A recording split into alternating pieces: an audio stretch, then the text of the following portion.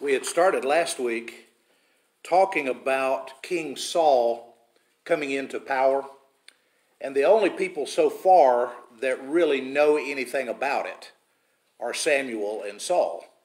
And I was convinced last week that I had at least on one occasion, maybe on many occasions, called Saul Samuel and Samuel Saul as we were going through that passage, and I went back and listened to the recording, and evidently I didn't, but I was sure convinced that I had. So it may happen now that I've vindicated myself that I may do it all night tonight, but I'll try not to. It starts out with Saul in search of his daddy's donkeys, you remember? And as he's traveling, they have no luck whatsoever finding the donkeys. But eventually his servant steers him toward the place where Samuel is. And upon meeting Samuel, he's told by the prophet that he's been expecting him, that he's got dinner set aside, they're having a sacrifice, and that he wants to have Saul join him at this banquet, which he does, spends the night with Samuel, and on the following morning, Samuel and Saul send the servant on ahead, and Samuel anoints Saul king over Israel. So at that point, you've got a fellow who is the king of a very vast kingdom, and nobody knows it but him. So that would be an interesting circumstance to be in. And he goes back toward his house. Do you remember the three signs that Samuel gave him? He said, when you leave here, you'll find two men who will tell you that the donkeys have been located and that your dad is now concerned about your welfare, wants to make sure that you're okay. Following that, they would come upon three men who were on their way to make sacrifices, and they would have some goats and some bread, and that they would give some bread to Saul and his servant. And then finally, they would run into a group of prophets, along with whom he would receive a gift from the Spirit and would prophesy. So all of those things came to pass in the immediate future after Samuel had anointed him and told him to go on back toward the house. So I want us to go over now to chapter 10, verse 14. And we have a little bit of a segue into the next part. There are actually four parts in Saul's being inaugurated as the king over Israel. It doesn't happen immediately. It doesn't happen necessarily in front of everybody all at once. It kind of sneaks its way in until Saul is finally the king over Israel. But 1 Samuel chapter 10, beginning in verse 14, Saul's uncle asked him and his servant, "Where have you been?" "Looking for the donkeys," he said. But when we saw they were not to be found, we went to Samuel. So Saul's uncle said, "Tell me what Samuel said to you." And Saul replied, "He assured us that the donkeys had been found." But he did not tell his uncle what Samuel had said about the kingship. So Samuel summoned the people of Israel to the Lord at Mizpah and said to them, "This is what the Lord, the God of Israel, says. I brought Israel up out of Egypt, and I delivered you from the power of Egypt and all the kingdoms that oppressed you. But you have now rejected your God, who saves you out of all of your disasters and calamities. And you have said, 'No, appoint a king over us.' So now present yourselves before the Lord by your tribes and by your clans."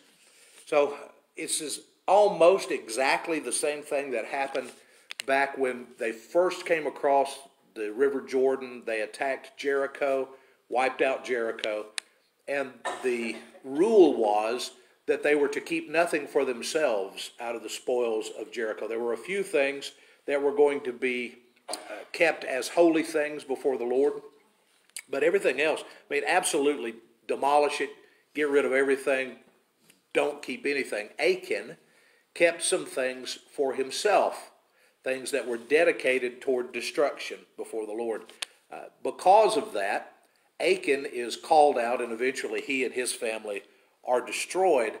But the way that they find out who it is, they call them by tribes, they call them by clans, they call them by families and by individuals, and eventually it narrows it down to the person that they're looking for. Samuel uses the same kind of process to decide who the new king is. Now, again, there's two people already that know who the new king is. Samuel knows and Saul knows. Samuel is out in the big middle of everybody. Saul is not. Samuel calls them first by their tribes. The tribe of Benjamin is chosen. Then they choose by clan, and the clan of which Saul's family is part is chosen. And eventually they work their way down to Saul. The problem is that Saul is nowhere to be found. So Samuel inquires, and the Lord says he's hiding among the baggage. So all of these people from all over Israel have traveled a great distance, and there's just a place where they've left their stuff while they're all over here with Samuel getting introduced to the new king. And Saul, instead of being ready for his big introduction, is hiding among the baggage. So that tells you something interesting, I think, about King Saul, at least at the beginning of his kingdom. He is not someone who is seeking to be king. He's not someone who is very big and proud and bold in front of the other people. He's a humble guy. He reminds me a little bit of Moses when God calls Moses, and Moses says, I'm the wrong choice for the job. I'm not the right guy. Or Gideon. God calls Gideon, and Gideon says, why would you choose me? I'm not the right guy. Saul seems to have the same kind of mindset. I wrote down a list of kinds of leaders, and you might think of some other types of leaders that I've omitted here. There are those that choose to lead, but have problems getting anybody to follow them. I think we've all known people in our lives who thought that they were born leaders, but they were the only ones that thought that they were born leaders, and so they went around through their lives being disappointed because nobody followed them. There are those who choose not to lead, but who have followers. There are some folks that they've always got people behind them pushing and saying, you need to get out there and lead because we all trust you and we all think that you do a great job, but they don't feel that way about themselves. There are those like Saul who end up reluctantly leading, and they have people who follow them and who think that they're the right choice for the job, and then they have people who do not think that they're the right choice for the job. And then there in verses 25 through 27, you find that this is kind of the way that King Saul starts out. Let's start in verse 24 and a half. The people shouted, "Long live the king." So where do all these nations that have that as part of their national anthems and as part of their vernacular? God save the king, long live the king. Samuel explained to the people the rights and the duties of kingship. He wrote them down on a scroll and deposited it before the Lord. Then Samuel dismissed the people to go to their own homes. It's kind of anticlimactic, right? We've gone from tribes to clans to families to King Saul. We went and found him, brought him out and said, here he is, this is your new king. And so Samuel writes things down. There's a list of rules that are to be kept before the Lord, which would mean that they would be placed near where the Ark of the Covenant was. And that was going to be the rules for kings. You don't really see this thing pop up very often. We don't refer back to it and say, oh, well, is he a good king according to the rules that Samuel laid down? But keep going, verse 26. Saul also went to his home in Gibeah, accompanied by valiant men whose hearts had been touched by God. But there were some scoundrels who said, how can this fellow save us? And they despised him, and they brought him no gifts. But Saul kept silent. In those days, when someone was anointed king or made the chief over a group of people, then the folks would give him gifts to show that they were following him, that they trusted him, that they accepted his leadership over them. Most of the people evidently bought into that, and we're not given any kind of list of the types of things that Saul was given at his inauguration. He's not re-anointed, which is kind of what I expected, that Samuel had anointed him privately, and then we would have a public anointing. We don't see the public anointing show up. But the people are assured, this is your king, this is the one that God has chosen. And because he's the one that God has chosen, they give him gifts, but some do not. Now, if you're the new king and you have power over all of Israel, how do you respond to that? Saul does not respond at all. He just goes home. Right? So again, very anticlimactic. We don't have an immediate, big coronation celebration and that sort of thing. Everybody finds out what the king is supposed to be and not to be, and they all go back home. So stage 3 happens when Saul accepts leadership and ends up standing up to kind of the neighborhood bully. What do we know about Saul physically? He's a big guy, right? He's evidently good looking, and he's head and shoulders above everybody else. Right? So he's a big guy. I think that serves him well in the beginning of his kingdom because people look to him as someone who can physically get the job done, a good leader for the armies, for the assembly. So let's go down to chapter 11, verse 1. And we're going to read down through verse 8, and then we're going to talk a little bit about a different text that we won't spend a lot of time talking about it, but our English translations typically come from one of the translations of the Old Testament, which is the Septuagint. It's called that because there were 70 men, the Septa, that worked on its translation from the Hebrew into the Greek. And a lot of New Testament writers quote from the Septuagint. And then there's the Masoretic text. And the Masoretic text is more Hebrew straight into English. But anyway, it's not necessarily that we know much about it. But it's interesting just because there is a long-winded introduction to chapter 11 that doesn't show up in our translation. So we'll touch on it quickly. Nahash, the Ammonite, went up and besieged Jabesh-Gilead. All the men of Jabesh said to him, "Make a treaty with us, and we will be subject to you." But Nahash the Ammonite replied, "I will make a treaty with you only on the condition that I gouge out the right eye of every one of you, and so bring disgrace on all of Israel." So who's going to line up for that deal? The elders of Jabesh said to him, "Give us 7 days, so that we can send messengers throughout Israel, and if no one comes to rescue us, then we will surrender to you." So they know they can't beat the guy.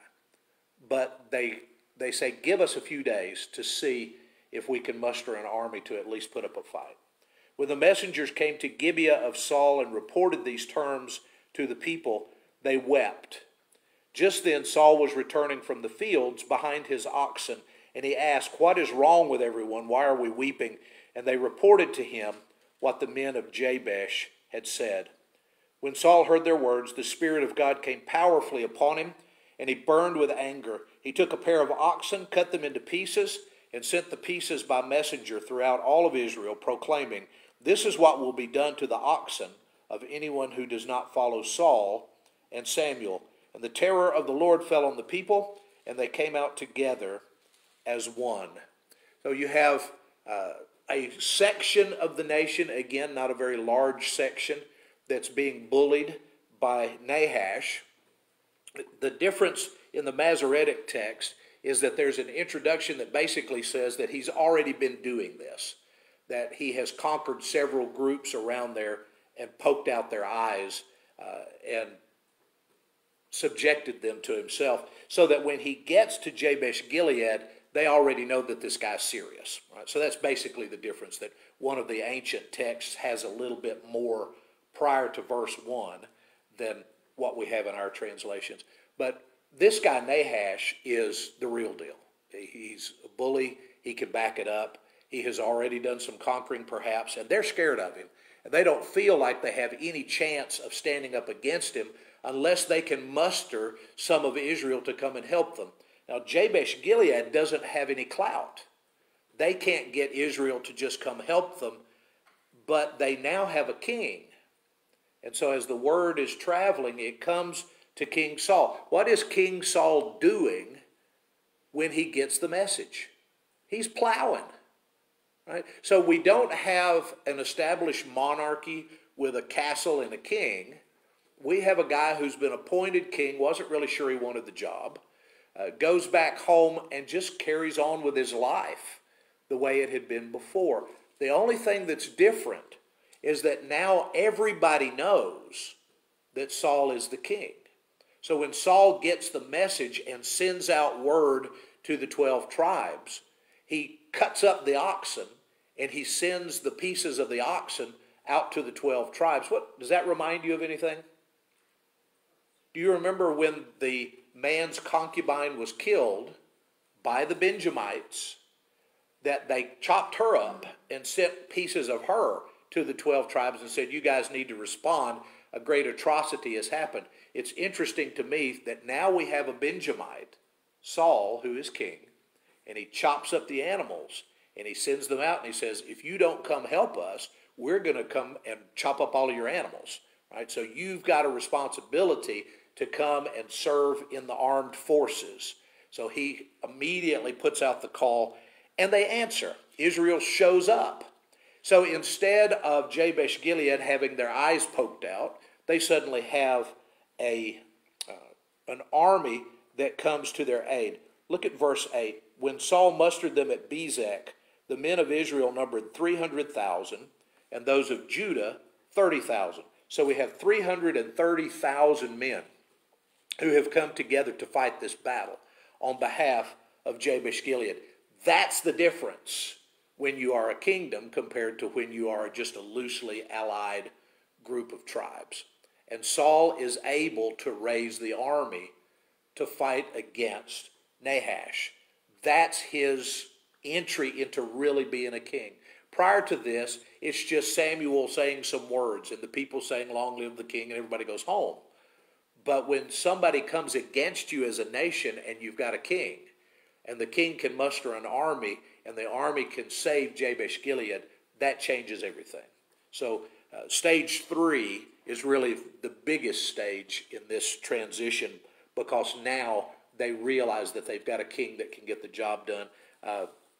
They send messengers to Jabesh Gilead and say, we'll be there by tomorrow.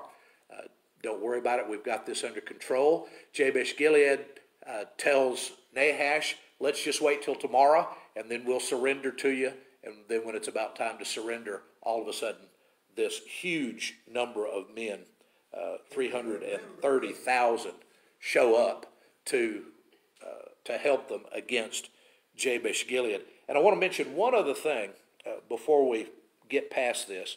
Do you notice that they divide the army into two parts? Israel shows up with 300,000. Judah shows up with 30,000. At this point in the narrative, there's no such thing as Israel and Judah. Right? So whoever is writing this for us knows about Israel and Judah later on. Right? It's going to be another couple of hundred years before there is a northern tribe, the northern kingdom of Israel, and the southern tribe of Judah. We haven't gotten there yet. But when they're telling this in future generations, they're saying, well, of the 10 tribes in the north, there were 300,000. And of the 2 tribes that eventually become the nation of Judah, there were 30,000. Right? So there's a little bit of a difference. It kind of comes and goes. When David becomes the king after Saul, there's some resistance from the north, and he's the king over 2 southern tribes, and eventually they reassimilate. Then after Solomon, David's son, they split up again, never to be reunited. So anyway, there's just interesting that they list them out as being from the north, you get this many, and from the south, you get this many. Can you imagine, and just think about it, how many men 300,000 is? Yeah. And the way that they fought wars in those days, this would have been 2 large groups of individuals lining up against each other and just running into each other with whatever weapons they had available to them. There was a heck of a collision. It was absolutely a great collision and a lot of bloodshed. That when we count dead and injured in our days, even in large scale warfare, you get numbers like, well, there were 50 people killed. When some of these Old Testament passages you read, and the numbers are just outrageous, the number of the carnage. All right, look over at chapter 11, verse 15. After they win this battle, he is now absolutely king over the people of Israel. In verse 12, the people then said to Samuel, "Who was it that asked, 'Shall Saul reign over us?' Turn these men over to us so that we may put them to death." Right? So you remember the guys who wouldn't give any tribute. They said, "We don't want Saul as our king." So in the aftermath of this battle, when you win a big battle, you're all pumped up, right? The testosterone is flowing, and these guys are all excited. So now these guys who didn't want Saul as their king, let's wipe them out on Saul's behalf. But Saul said, verse 13, "No one will be put to death today, for this day the Lord has rescued Israel." I like Saul on this day. There are days that I don't like Saul, but I like Saul on this day. He's not punitive. He's not petty. He's more interested in what God is doing in his life and in the life of the people of Israel than he is of whether everybody likes him or is willing to pay tribute to him. So verse 14, Samuel said to the people, "Come, let's go to Gilgal, and there renew the kingship." So all the people went to Gilgal and made Saul king in the presence of the Lord. There they sacrificed fellowship offerings before the Lord, and Saul and all of the Israelites held a great celebration. So we finally get the big inauguration party, right? And this time, all the ones who said, "No, we don't want him as king," you don't get those guys, right? So Saul has won over the people. So we start out with a man who's just looking for donkeys and is surprised when Samuel anoints him as king. He goes back home. He doesn't even want to tell his family what's happened. He hides it from them. And then when we have the first inauguration, he hides among the baggage because he's so afraid. He doesn't want to present himself as being king. But then he gets the opportunity to lead. And when he gets the opportunity to lead and does so, he shows himself worthy of being God's choice to be king, at least at this part of his life. The problem for us is we know the rest of the story. We know that later on Saul makes some big mistakes. But early on, the Spirit of the Lord comes on him. He acts on behalf of the Lord. He does a good job in this situation. And so we get to stage 4 when all of the people of Israel come together and celebrate that they really do have a new king in Israel. And his name is Saul. So any questions, thoughts about that? A lot of people. Yeah, that's a whole bunch of people. Just think of 300,000. That's 3 times. See you guys down later. the road.